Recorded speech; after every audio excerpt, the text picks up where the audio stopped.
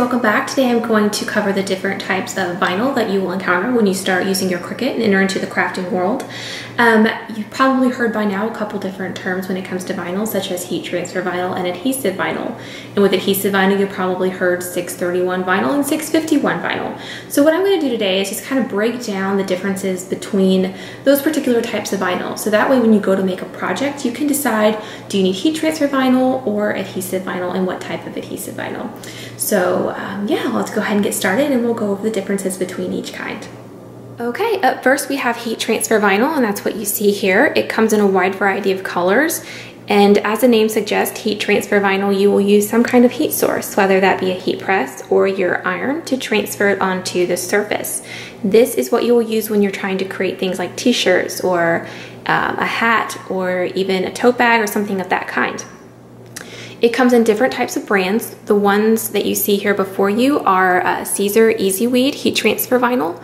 You will also find things like what you see here, which is glitter vinyl and foil vinyl. These two particular types are Cricut brands.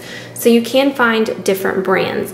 Personally, I do prefer the Caesar just because I find that you get a little more bang for your buck and it's easy to work with. But yeah, that is the heat transfer vinyl. And then you will also find that you will have adhesive vinyl. Adhesive vinyl comes in two primary types when you're dealing with your Cricut that you'll normally use. You'll find 631 vinyl and 651 vinyl. And then as you can see, the difference between the two is going to be 631, which is going to be a non-permanent type of adhesive vinyl. If you are trying to put something on your wall, such as a wall decal, 631 is what you want to use. Basically, 631 is going to be anything that you want it to come off of later. So if you don't want to have like a long-term commitment to your design, 631 is what you want to use. If you want something, say, on a coffee mug and you want it to hold up a little bit better when you go to wash it, when it comes in contact with the water, you want to use 651. 651 vinyl is a semi-permanent indoor-outdoor vinyl, so it is intended to hold up better to water when it comes in contact with 631. 651, it's important to note, it is not dishwasher or microwave safe, so if you put it on a mug, you are still going to have to hand wash your item, but it will hold up better than the 631. You can tell the difference between 631 and 651 simply by flipping it over and reading the back, 631 and 651. Now, when you are using an adhesive vinyl, whether it be 631 or 651, you will have to use a transfer tape, which is what you see here, of some kind. When you are using a heat transfer vinyl, you do not need a transfer sheet. That is already part of it, at least in most of them, that you will find. So that is a big difference between them. Now, when you are dealing with your vinyls, when you go to cut your vinyl, it is important to note the difference that when you go to cut it, heat transfer vinyl is going to go shiny side down. So in this case, it is going to look just like so when you go to cut it.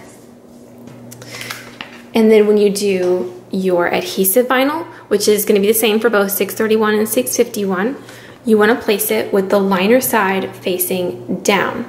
So the writing of 631, that is going to go down. And this is how you will cut it. And also, if you're just starting out, you might be wondering how you can tell the difference between the heat transfer and the adhesive vinyl.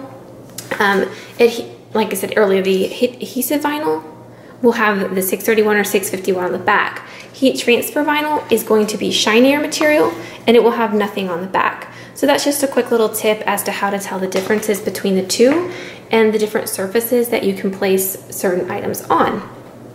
Now, if you are looking for a good place to buy vinyl, I would highly recommend checking out 651vinyl.com. That's where I personally purchase my vinyl. They have great prices, fast shipping, and they're just great company to buy from. So anyway, be sure to check them out if you need vinyl, and I will drop a link below.